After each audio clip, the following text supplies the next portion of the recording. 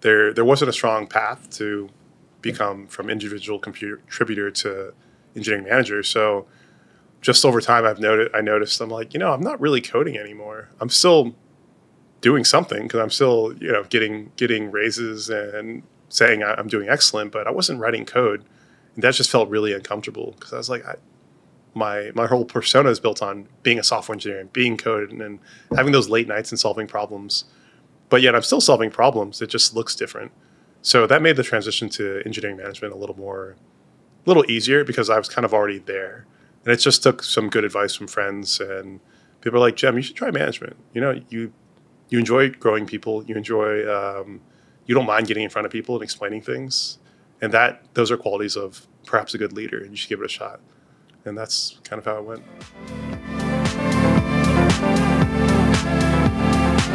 Hey, welcome everybody to the Frontend Masters Podcast. I'm Marc, CEO of Frontend Masters, and today we have Jem Young.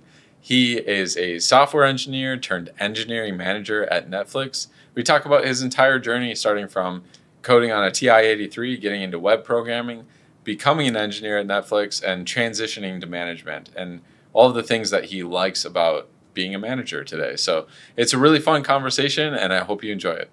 So tell me, what do you like about Fast and Furious? You mean the greatest franchise of all time? Yeah. What do I like about it? Let's dig into it. I thought this was a serious podcast. This is very serious. Yeah. I like the ridiculousness of it. I see. It just keeps going. If you look back when did it come out, 2001, you would never think this movie about cars and people stealing cars and, gangsters of sort would turn into a $10 billion franchise, which only gets more and more ridiculous over time, but it does. Well, I saw the first one, so can you tell me how ridiculous it gets, or I have to watch it? I need like one spoiler here. The laws of physics are broken pretty much regularly. It doesn't apply. Laws of friction and cohesion of what tires can actually do, like hold to the pavement, don't matter. Cars turn into planes. Cars turn into boats. Cars self-drive. It breaks the laws of reality, and it's great. All right. And even, And so as someone that loves like ridiculous stuff, I think I should really dig into future series. So thanks for that. I definitely will watch them. I'm embarrassed that you haven't. Yeah. How are we even talking right now? We should go do that after this. All right, let's do it. Fast and Furious watch series. Marathon. It just goes downhill. Cool. So yeah, you're into cars then. Yeah. You like cars. What do you like about cars? They tell me like F1 cars and cars that go fast. Is this true? Yeah, F1 cars go pretty fast. All right. So they say. Yeah. Well, I know nothing about cars, so at all. Nothing. What do you drive, Marc? I currently we have a van. We have 4 kids, and we have the Tesla X. So it's like the only electric vehicle really that could fit my entire family. I bought that a couple of years ago. So if there was like a more reasonable, electric car that could fit my entire family, I would put them in it. But in this case, it's just a van and an X. I like the X. It's a $100,000 minivan. And when I tell people that, they're like, oh, it's not a minivan. I'm like, it's a minivan. It absolutely is, yeah. And that's cool. So we basically have 2 minivans. Just one is electric. And it has doors that go like this. Those are cool doors. So, yeah. That's not too bad. I do like cars. I have 2, only because my driveway can't fit more than that. But, yeah, I've always liked cars. I'd say Fast and Furious got me into cars because... Really? So that's your origin story for your love for cars was Fast and Furious? It really was. Wow. When you're a young man in your 20s, you don't really have an identity to cling on to. I was like, oh, cars, that's a thing. People tune them. It's a hobby you can pick up. And that's how I got into cars ever since, was Fast and Furious. So I joke about it. And the series has gotten way out of hand. But I'll always have that with Fast and Furious. Yeah, I do have a friend that has like a rally racing hobby. And he would actually like use the computer to fine tune how much gas goes into the thing and the stuff. It was pretty cool. But yeah, I never got into it myself. So, all right. So are there any special skills that you have that people might not know about? I could give a talk on anything at any given time. I don't know if that's a skill. You're like, Jem, we need you to do a workshop real quick on pick any subject. And I could talk about it. Siamese cats. You want to talk about Siamese cats? I mean, I could. I can make stuff up. I don't know if it's a skill, but yeah, I can do that. I'm also really tall. These chairs are not really giving an impression, but yeah. So they had to boost me up a lot to get to eye to eye with you. I feel like I'm slightly lower for some reason. That's weird. No, we're definitely eye to eye, but you're just used to towering over everyone else. I think that's what it is. I don't think about it, but sometimes I get like way down, and I'm like, oh, this is how other people see the world. Interesting. Yeah, as a exactly average male, I'm 5'9". That's how I see the world. Yeah. Marc, you're a beautiful height. Thank you. All right, so let's talk about when did you first get like experience with code or get interested in computers and code in the first place? Way early back, maybe 11, 12. My dad had an Apple. I forget which one exactly, but just play around with it. And they had a weird feature in Apple where if you hold down the shift key, it would like double your RAM somehow. Now I understand how that worked. It was just writing to the hard drive, and it wasn't really doubling your RAM. But I was like, oh, fascinating. And ever since then, I've been into computers. I think the first thing I ever coded was on a calculator because I was bored in math, and those old TI-83s had their way of coding, and you're just like, I'm so bored, and really basic like if else and yeah, jump that's exactly statements. how I got into programming. Yeah. And also, we just had Mike North on the podcast. That's how he got into programming as well. So yeah, it's that TI-83 programming language did a lot for us. Sponsored by Texas Instruments. Yeah, exactly. Like I found out that you could download games onto it, and then you could actually open up the source code, and that's how I learned because I would modify the games and be able to make my own games. Fancy. Yeah, I've heard modern calculators have Wi-Fi. They can connect to the internet, which kind of is not as fun because then it's just a computer. It's not the challenges in there, but yeah, I remember it was like a USB cable, and you had to go some weird website and download some stuff. I don't know. It was pretty sketchy back then, but that's really cool that you got going on the TI-83. And then how about like school or your background for there? Computers? Yeah. Or did you actually go to school for computers? I guess I didn't. Dropped out in elementary. Okay. This is all natural. In school, computers were still sort of a thing. The internet wasn't really as big of a thing. It was more coming up. I think the biggest search engine back then was Dogpile. Remember that? And Lycos. Ask Jeeves was a thing back then. I actually didn't even. The first experience I had on a real computer was Yahoo. So I was like pretty late to the game. I missed all of those other search engines, I think.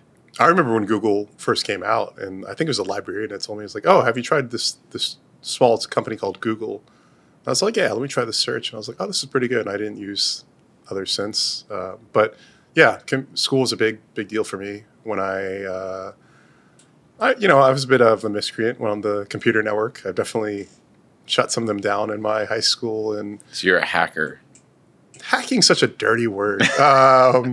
I was a explorer of the network, and I wasn't going to let a password or anything like that get in my way.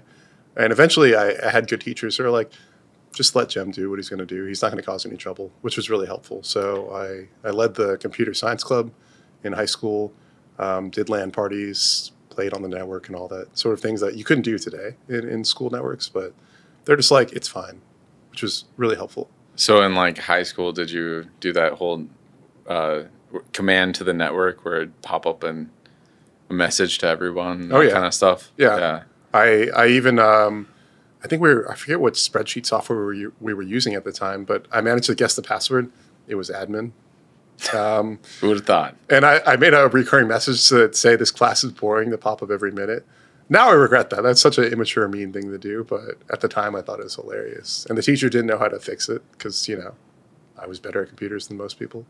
And then in college, I got my computer science degree. One of those, I never had any doubt in my mind when I started college of what I was going to do. It was always computer science. So I did that. That was a very difficult degree. But yeah, so you can say I've always been into computers in some fashion. So you were the president of the computer science club? In high school, yeah. In high school, got it. I was the president in college. Ooh, wow. Is it one-upsmanship? It was literally like I'm going to adjust my chair up now. Yeah. One up. I think there was like 10 people in the entire program. So competition wasn't too high in my case. But I graduated 2 people in my class. We started with like 100 and it just whittled down to 2. So, yeah. Yeah, so similar story. Yeah, there was actually one other person that graduated with me with computer science. So yeah, but in the entire program, yeah. Well, it's like it was a small school up in northern Minnesota. So okay, yeah, mine was a small school in Georgia. Yeah, so similar story there. Yeah, and then how did you kind of transition into going out of college? Like, what kind of programming things did you do, or like how did you get your first gig? Networking, as always, super important. My roommate had a job at a small healthcare company in town, and the year before I graduated, I started working there. He got me a job there, and from there, I learned I didn't know anything about programming. I was like, I have this degree. Obviously, I'm ready for the real world and make an impact. And then you get to the real world, and it's like no one's telling you what to do anymore. And definitely, I had a lot of good mentors who took the time to educate me. That's where I picked up JavaScript, from moving from Java to JavaScript, where I love to build UIs and found like this is way more satisfying than working on the back end. That's cool. So yeah, so did you do the whole table layouts and that kind of thing? Oh yeah. So yeah, you started in that era. I think Ajax was just becoming a thing, like revolutionary. Backbone was becoming a thing. So really early days for JavaScript, and I'm surprised we even made it out of like, I won't say the dark ages, but things were pretty challenging. Like you couldn't debug. There's no debugger. There was all console, and console log wasn't even supported all the way. So you had to do alerts, especially in IE, which was the dominant browser back then. Just debug, alert. What does that say? I don't know. Yeah. Kids these days, they have so much easier. Like their tooling is like forward and backward in history and stuff like that. Yeah, I'm thinking about those days where we went from alerts to Firebug. And Firebug was amazing. I couldn't believe you could like inspect the DOM and like, yeah, that was amazing. I think Chrome Inspector like got a lot of their inspiration from Firebug. Oh yeah, it's like, oh wow, this is a direct copy for sure. Oh yeah, I mean, because Firefox had, Firebug got built into Firefox, and then Firefox actually had, I think, market dominance at the time. Yeah. And then when Chrome came out, they just were like, hey, we, made this so much faster, and there's a bunch of dev tools out of the box that were direct clone, but they added more features like networking and performance and etc. And now Chrome is the dominant browser. Fun fact of history. Yeah. The PM of Chrome, the product manager of Chrome, Sundar Pichai, is now the CEO of Google. So you can see the impact of that, how that browser has played on the performance of the company over time. You're like, it's just a browser, but it really makes you think of like how the internet works and what's important. Absolutely. Yeah. And in a lot of ways, native mobile was just dominating for a while there. And the fact that like browsers all of a sudden decided to start innovating, and really led by Chrome, like kind of brought the web back in a way. Yeah. Now we're in a weird spot with Chrome where they're maybe pushing some things that are definitely in favor of them and selling more ads, and maybe not for the benefit of the internet anymore. So yeah, well, we all kind of saw that coming, but Microsoft did it with Internet Explorer. We've kind of just come full circle all these years later. For sure. And like throughout your career, I know you've spent a fair amount of time mentoring, right? Yeah. So do you have any advice for like new people coming into the field, making that transition from college to early career? I hate to say networking, but tech is so small.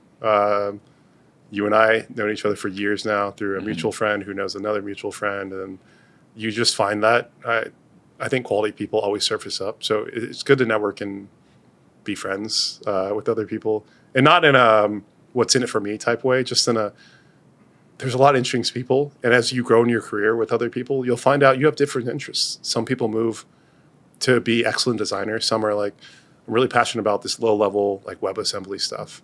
Some people are experts at UX, and you're going to kind of branch out. It's good having friends who know lots of different types of technology. It's really satisfying to see how we've all grown in different ways. Yeah, absolutely. The more relationships you can make, and yeah, like you said, not doing it from a selfish perspective, but like, how can I help? You know, it's going to pay off in dividends for sure. But I'd say early career, focus on code. There's so many things you can be doing, and get into, browser wars or, language wars and things like that. There's a point in your career where you'll realize software engineering is a lot more than code. And you start seeing the bigger picture and how systems interact and all that sort of thing. But you can't ever recapture that feeling of just late nights, drinking a Red Bull, eating bacon, stacking that bacon. Stacking bacon. Yeah, the stacking bacon reference is before the podcast, we were telling a story about LAN parties and how, in college, I ran a LAN party where we all showed up with a 12-pack of Mountain Dew. And then I went to the store and just bought tons of packages of bacon. And I pulled out all the skillets and we just all made bacon and like passed out plates of bacon. It was bacon and Mountain Dew. But, we were like 20, so.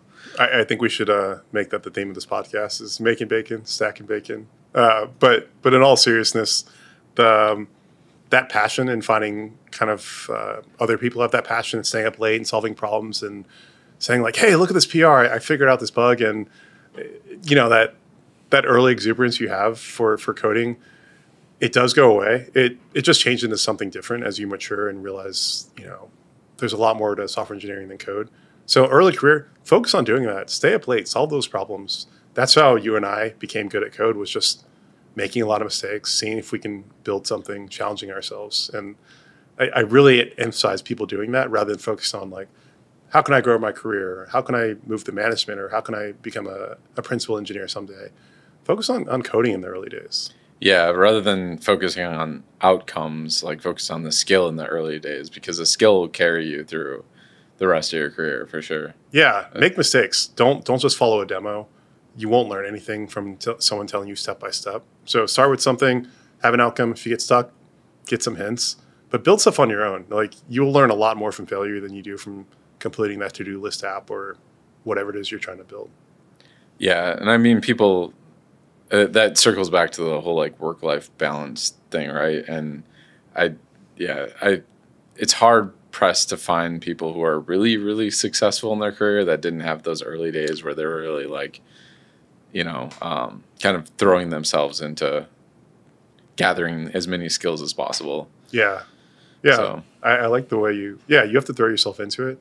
And when you're young and don't have responsibilities or kids or mortgage or things like that, you can, and like absolutely do that. And those people tend to be better software engineers later down the road. Yeah, absolutely. You get to carry those skills with you for years and years and years. Yeah. So, now that we have kids, like, we can have a, maybe a little bit different relationship with their career. But, in the early days, it's critical. So how did you get into speaking and teaching? So you said you can give a talk about anything, right? When did that start? Good question. Maybe way back in high school. I was in musical theater, funny enough. I'm not really a theater kid, but they're like, we need more men. There's like 5 guys and 20 women in my junior high school class. And they're like, we need men to participate in this. And I was like, okay, you say 30 women? Just being real about my younger self. Yeah. So I did musical theater. So it kind of made me, I can't sing, I can't dance, but I was a good background person. But it made me more comfortable being on stage in front of people. I was like, it's really not as hard as you think. I did chorus too. Same reason. They're like, we need more men in chorus. So we have nothing but women. I'm like, okay, I'll join chorus. I can't sing. Again, weird fact, I sang at my high school graduation. And I can't sing. So I started off really strong. I was like, oh, and people are like, woo, go Jem. And then I went to my next note and missed it completely. And everybody's like, go Jem. And I asked my parents, like, how'd I do, Mom and Dad? They're like, yeah, that was something. So I can't sing. I'm fine with that. You started out strong. But that made me comfortable with getting in front of people. And then that transitioned into tech, my first job or early job, speaking at a meetup, I was like, this isn't that hard. Like speaking off the cuff is not that hard. And I like doing it. Yeah. I mean, it is a skill to think on your feet a little bit, but sometimes I get a little bit nervous.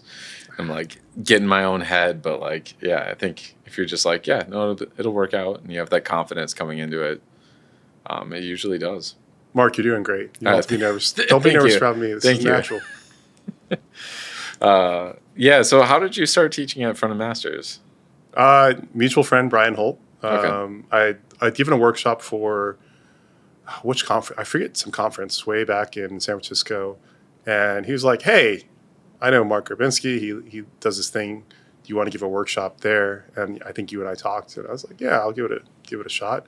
It was full stack for front end version 1, way back in before Frontend Masters was like the major thing that it is today. So a long time ago. So again, networking, just knowing people who know people, and kind of all works out. Yeah, and that's still to this day your like epic series. You got front end for full stack engineers, or full stack for front end engineers version 3 now. So what keeps you teaching? I mean, you've taught interviewing for software engineers and the full stack for front end course, and then now came back and teaching technical management. So what keeps you teaching? And I have one on WebAssembly too. And WebAssembly, yeah, absolutely. Don't want to forget WebAssembly. I like I like seeing people learn, but mainly it's a lot for me. It by having to teach something, it forces me to think critically about what I'm saying and kind of what I believe in, what are the skills that are necessary that I need to polish up.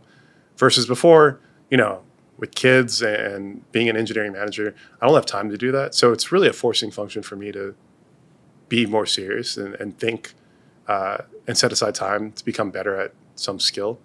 I really like full stack because it's one of those, like, it's a gap for a lot of front end engineers that they don't understand how the servers work, how the internet works, how the back end, how all these systems come together so that you can show some JavaScript in a browser. So I really like teaching people that.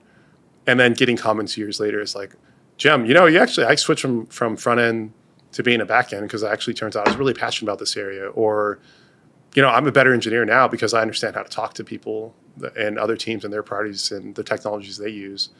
And that's so satisfying.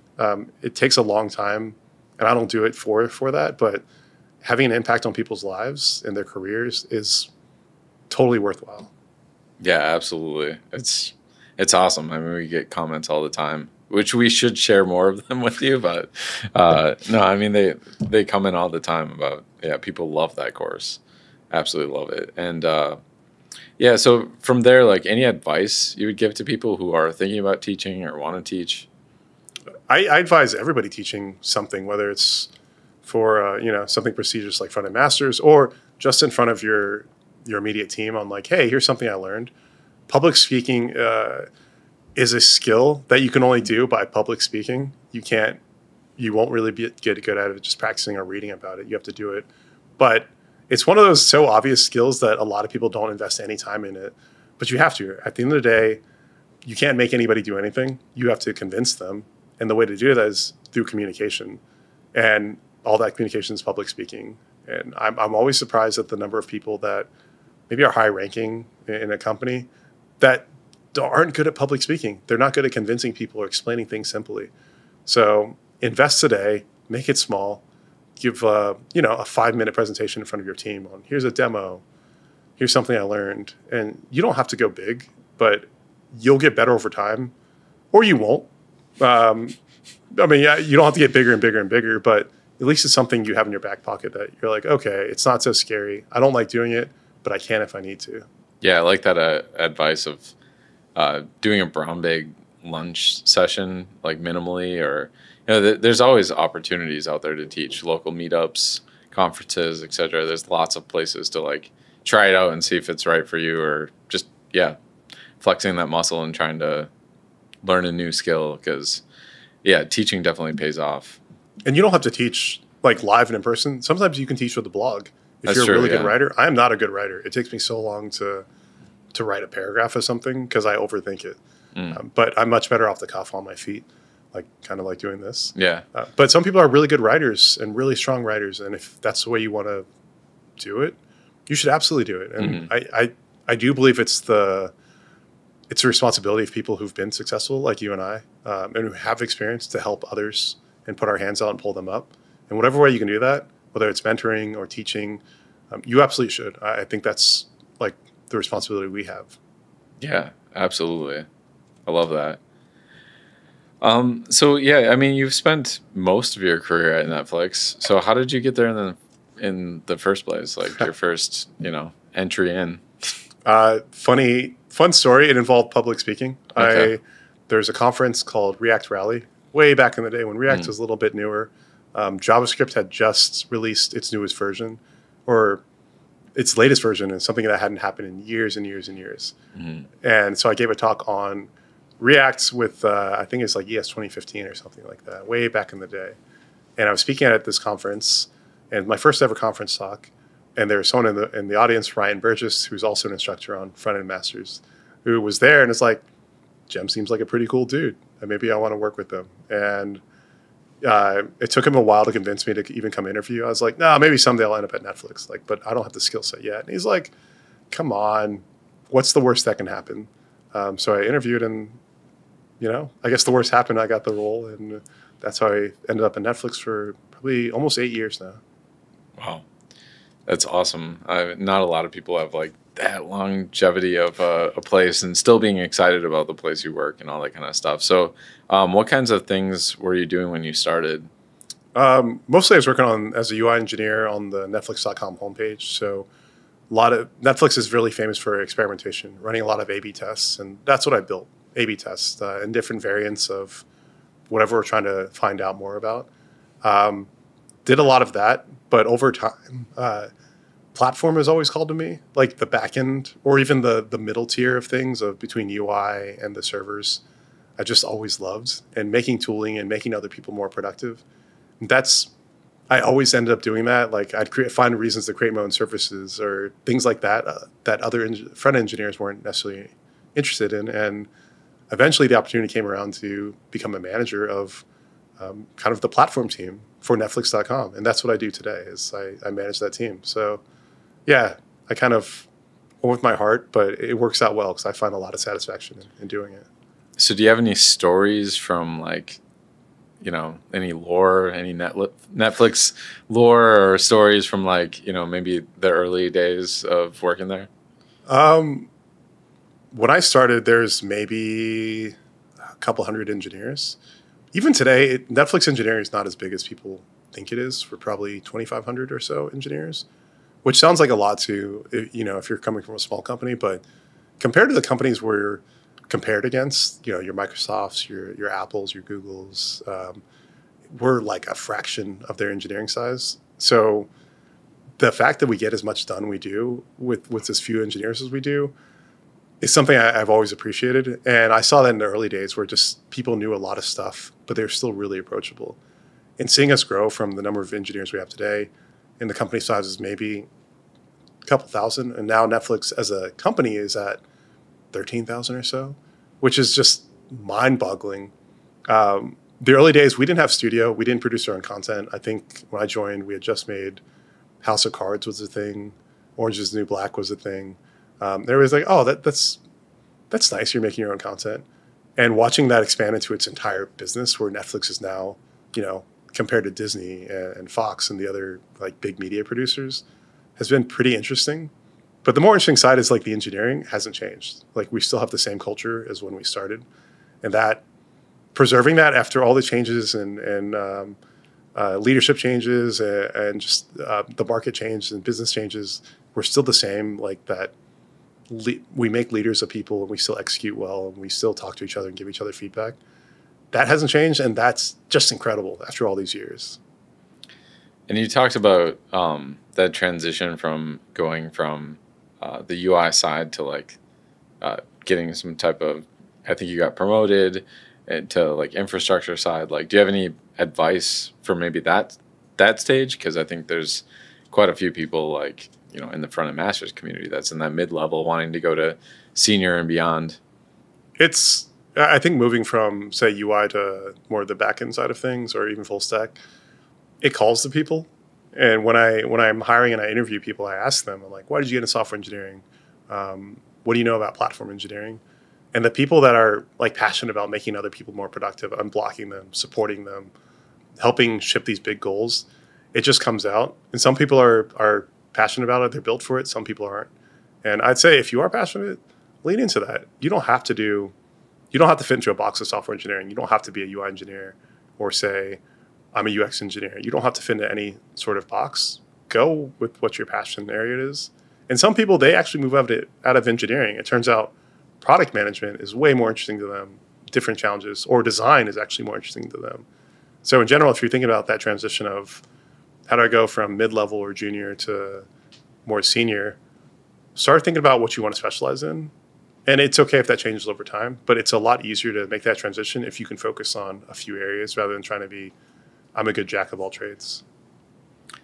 Cool. And then you you said you transitioned into engineering manager. Like, what was that like? Or did you get tapped on the shoulder and, hey, Jem, you should manage? Or, how did that transition go?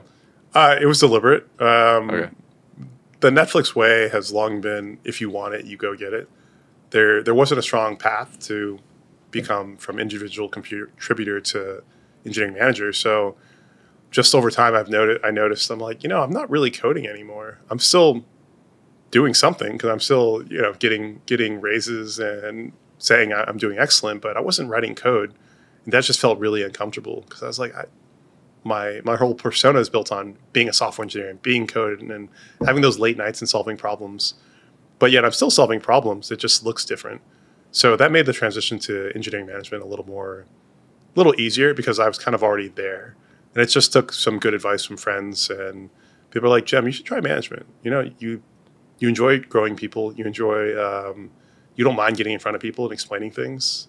And those are qualities of perhaps a good leader and you should give it a shot. And that's kind of how it went. So you found yourself kind of taking on some of those more leadership things, even though you didn't have it in title. You just stopped writing as much code and started communicating a lot more. And it just seemed like the natural next step. Yeah. Like a good leader plays a lot of roles, but mainly they fill gaps. And there was gaps that I saw that someone had to do it. And most software engineers probably don't want to write project memos and lead projects and set deadlines. I didn't really like that either, but I'm like, it needs to be done.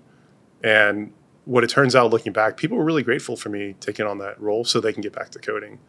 And that is kind of what an engineering manager does, is like take on all that other work that's not directly coding. So it made the transition a little bit easier. So what advice would you give to somebody who's like considering that path? Think critically about if you really want to be a people leader. The satisfaction you get in your day-to-day from writing code and shipping code and closing tickets and shipping bugs and being able to like ignore the world and go heads down to solve a really gnarly problem. You don't have that anymore. The satisfaction you find is very different and you have to look a lot harder for it and it takes a long time to play out. So it's very worthwhile. It's a very, I think you said it earlier in the day when we were having a conversation where you said management isn't fun, but it's fulfilling. And that's the right attitude you have to take. So if you're looking to make that transition, recognize that fulfillment is just going to take longer to see. And you're going from zero. You're starting at zero again. You may be a super seasoned software engineer who knows a lot. A lot of those skills don't matter anymore. So it's something you have to think about. Yeah, absolutely. Going from coder to like leading a company is been an interesting transition. I mean, I absolutely love JavaScript and UI development, well, all types of languages and programming. And I found that to be the most fun thing to do professionally. But then when it came to seeing a problem in the market that I feel like needs to exist, but like at the end of the day, I can't code my way to customers. Some people can. They seem to have like all of the skills, whatever. But it was like I had enough business and marketing skills to, and enough leadership skills to like, hey, try this with me and get more people to work on something together. But it was a completely new set of, completely different set of skills. And super not rewarding in the short term. But long term, obviously, Frontend Masters exists, and there's 50 plus teachers and 20 people working in various parts of the company, and it's rewarding to see everybody working together on the same thing, and seeing what people are able to do together. Like the sum of the parts is greater than the individual or whatever. And so that's you're kind of elevating your thinking towards taking a coder's perspective towards it. It's like everything is a systems design challenge, whether they're components working together or in this case it's people working together, and people are infinitely more complex than code components. They have to, but if you set out like goals, people are very good at self-organizing or like working together towards something bigger, and that's something that code can't do, or well, maybe it will someday with AI or whatever. But it's just amazing to see like how you set something out there and like everybody can kind of like problem solve together in ways that is really satisfying to watch. Yeah, and 100% agree with everything you said. But you can talk about it, but actually it's hard to appreciate it until you actually do it, and that's always a challenge of engineering leadership is you don't know, you can't experience it. Like, and the challenges even you go through in your day to day as CEO of the company are probably like things that you can't explain well to other people because it just doesn't translate into their perspective of software engineering. But a lot of them are software engineering problems, just in a different lens. Yeah, it's much easier to talk about a framework or a API or something like that to somebody else and debate about it, like, because it's not a person, right? Yeah. Or it's not a process, or it's not whatever. It's much easier to talk about code for sure.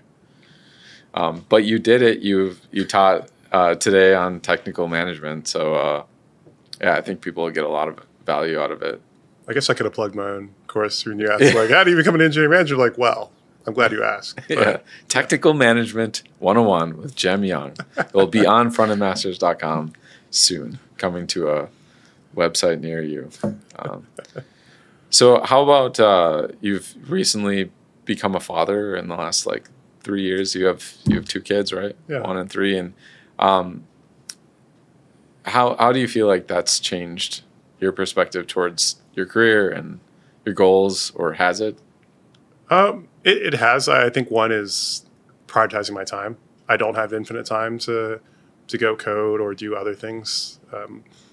Things that I used to think were important, like catching up on the latest Netflix show or knowing what the latest Twitter drama, just becomes background noise. That's a really big change in my personal priorities. Career-wise, I do think about, how do I want my life to turn out? Do I want to go back to a startup where like it's much more demanding, but the rewards are there? Or do I want to like say the enterprise route where things are a little more stable and a little more steady for the kids? Overall, though, I'd say there's a lot of overlap between engineering management and being a parent, in that a lot of it comes down to you and you becoming a better person and being more self-aware, and your instincts of sometimes the kids are making a mess, or they found a bag of flour and they're chasing each other around the house, and you're just like, you want to flip out, but you have to have a lot of personal restraint, and that shows up well in terms of people leadership too, because they're both people leadership when you think about it. Not that engineers are children, but all of it comes back to like myself, and I can't change what people are doing, but I can change how I respond to that. And it's a hard lesson to learn. I'm not good at it. I'll be honest, but I find it helpful that the lessons in parenting and leadership are very similar, because humans are humans. Yeah, and you kind of talked about a little bit of self-doubt there. I think in your course you talked about imposter syndrome. Could you talk to that a little bit? Yeah, you always have that. I always have that. And now I've been a manager for relatively early in my career for management. It'll be 3 years next year. And I'm still like, am I doing the right thing? I don't know. Am I representing the team well? Am I focusing my time? Is the team functioning well? Do they respect each other? Are they healthy? There's always things I could be doing, and I doubt, and I second guess myself sometimes. But over time, I'm building up more confidence to say, like, you know what? No one knows what they're doing, and we're all doing the best we can with the information that we have. And as long as your intent is good, even if you're wrong, that's fine. It's okay to make mistakes, and that's a lot of what I teach in the course too, on the Engineering Management 101, is you're going to make mistakes, and you can't beat yourself up over it. But does imposter syndrome go away? No, it never does. You just kind of learn to quiet that voice a little bit. And honestly, I think if it completely goes away, that's probably not a good thing. Yeah. Because you should always be in a situation where you're learning, you're a little bit outside of your comfort zone, and you're pushing yourself, and nobody's an all-powerful being that knows every single thing at every single point in time. So yeah, we're always going to be learning. And like you talked about in your course too, like people change. Mm-hmm. So even if you're working with the same people, like you have to continue to evolve. The business evolves, the people evolve, like, and you yourself have to evolve if you want to continue to add value. Yeah. Right. So yeah, I'd say probably shouldn't ever go away to a certain extent.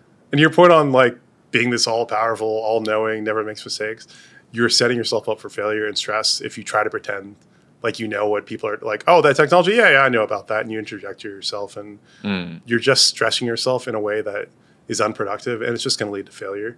So it's better to be candid and be like, you know what, I'm not good at these things. I would like to get better. Maybe I never will, but I can at least become okay at some of the gaps.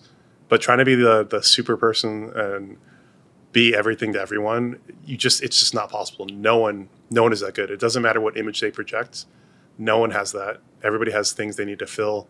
But I think a lot of that's lost in maybe modern society, where it's all like your image is very curated, and look at Marc, happy man, successful CEO of company, works out all the time, great shape, has great friends. He has no problems in life whatsoever. Me blush. But anyways, you'd be like, oh, Marc has the perfect life. Look at him. But you have problems too, and you have challenges you have to overcome and things you want to get better at. And I think that's important to share and realize, life is hard, and we're all trying to do the best we can, but no one has it down. Yeah, I think my advice is always people, if you're leading people, or in the case of being a father or whatever your role is, people can tell if you're trying. Whether it's just being a good friend to somebody else, like at the end of the day, when everything fades away or whatever, and people think about, the relationship that you have with you, or the, work relationship or whatever, it's like, I think people can tell if you're trying. Yeah. I think that's, I love that. Yeah. That's like, I don't know. That's always my advice. Is like when people ask me about, being advice for being a father, but I'm like, at the end of the day, your kids can tell if you're trying. Like they won't be able to articulate it, but they'll feel it. And especially when they're an adult, like I think that's, they're obvious. My oldest is only 10, so we'll see. But yeah, are you trying or not? I think that's the best question to ask for yourself.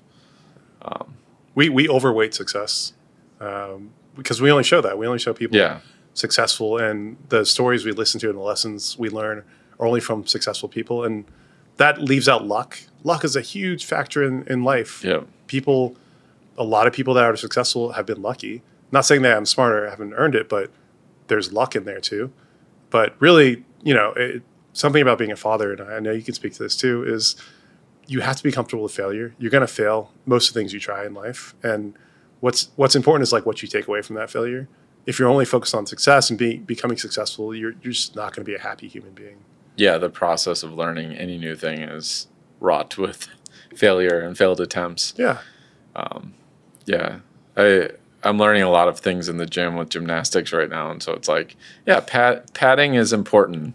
Pads are important when you're learning a new skill. So that's, what are you excited about these days? What I'm excited about? My youngest son is walking, and he's a bundle of energy. He's totally different from my oldest, and it's just fascinating to see how they diverge, but they're also similar in some ways too, which either a reflection of parenting or genetics or something. But I don't know. That's really exciting for me, just seeing that growth. On the, I think the career side of things, I don't know if exciting is the right word, but it's interesting to see our kind of renewed focus in tech, where we had it good for 12 years. The market kept going up. It didn't matter what your company did. You were going to get funded. Everybody's getting raises and promotions and all these things. And now that's gone. The market has shifted. It's a lot harder to get a job. And it makes us focus more on what's important. And it forces me to become like more efficient in the way I operate, versus before I probably could have gotten away with more bad habits and things like that. But now I have to become better. So maybe not exciting as much, but it's an interesting time to learn and grow. And hopefully we get back to those golden age and good times. Maybe we won't ever. I don't know. But the best I can do is respond positively and take it all in stride. Yeah, even with Frontend Masters, the types of proposals we used to get in those like frothy periods is like, here's this crypto course or NFT course or whatever. I was just like, we dodged most of that. I think we only did one course, and it was more on the technology side rather than. But yeah, it was a wild period where money was funding like everything. So now we're kind of back to reality, and people's proposals are really, really excellent right now. People are really pushing the boundaries of what they're capable of teaching and making it really practical. So it's a sobering period, but in this period, I think a lot of course correcting happens. Yeah, and I think looking forward to technology, AI is I'm probably not going to be the first person on the podcast to talk about the impact it's going to have. I use it in communication. It's like, I have this idea, let me get it in raw form, which has been super helpful as me as a perfectionist and like what I say, and just like not overthinking it. I was like, oh yeah, that's good, but let me put it through here. And then we talk about, we haven't really talked about it too heavily, but like quantum computing is coming up. Something in the next, like our children's lives will definitely be a thing. It rethinks how we do security, how we think about even how computers work, how software works in a quantum world. And you combine these two things together, it's kind of scary what technology can do. And I think what we can do now as people in tech is try to shape that positively so it doesn't kill all of humanity or something like that. We joke, but like I think people who understand technology understands like how scary some of this stuff is. And we do need to keep a rein on it, just like we would anything else that's dangerous. But it also has the potential to make our lives a lot easier. So, I don't know. It's a new era of tech. We'll see what happens. Yeah, it would be nice if more people took personal responsibility over the things that they built. Yeah, build. That has not happened in the history of the internet. So yeah, so I'm let's say I always say I'm locally optimistic but globally pessimistic. I don't know if that's. Anyways. But yeah, so AI, I use it for summarizing things. That's what it's really great at, like meeting notes or, doing a customer interview, typing notes and like, give me the top 3 points from this or whatever. Yeah. But yeah, it will be interesting to see where it all goes. Absolutely. It's evolving fast. So do you have any kind of like bucket list thing? Like, I mean, we're not that old, but at the same time, like, sometimes there's things out in the horizon that you just really want to do. Is there anything in your... If I don't know, somehow was financially secure and would leave my job today, what job I would love to have is I would love to do either be something in technology for a Formula One team. So I love racing, and Formula One is the pinnacle of technology. I would love to work for a Formula One team. I don't think the money's probably that great. But man, that would be so exciting for me to do that. But cars going vroom. Cars going vroom and code. Like what else is there in life besides that? That would be, I think, bucket list item.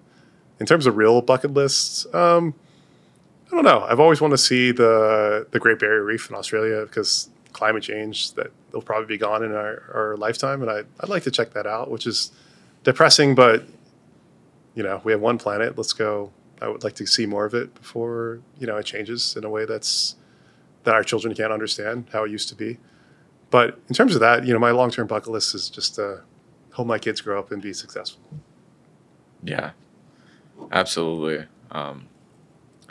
Yeah, and the final question is, do you feel like there's any kind of common thread through your career that's kind of led you to where you are today? Like, you've had a fair amount of success and not shying away from hard problems. I think the harder it is and the impossibility of something where someone's like, oh, you can't do that, makes it far more rewarding when I do. And you can say it's a chip on my shoulder of like always having to prove people wrong, but it does propel me. I don't know if that's a healthy way of approaching life, but it's carried me pretty far in my career in terms of just thinking of like, here's a challenge. Someone out there is doubting me if I can do it, so I'm going to do it and show them. Probably not like the best way, but I don't know. It does work for me, and just bringing that with me, like I guess that burden of I want to be successful has carried me pretty far. Yeah, I think it's the engineering mindset, right? That solving hard problems is like, can I get doomed to work on this calculator or whatever? Yeah, that's that mindset of like, it's very challenging and hard, and especially if someone says I can't, or they don't think I can, like it's like added fuel to the fire, right? Nothing more satisfying than proving somebody wrong. Yeah, but it's true though, and oftentimes that does drive me. But the challenge there is when there's no one to point out those challenges, I have to find them myself, and that is a challenge too. But something I'll figure out. Yeah, I think that's a great place to wrap it up. So thanks, Jem, for coming on the podcast. Thanks, Marc. Yeah, cheers. Hey there, before you go, don't forget we're new at this. So any feedback, whether it's a like or subscribe, we'll take those, or a comment about what you didn't like or what you'd like to see more of in the future. We'll definitely incorporate that into the next episodes.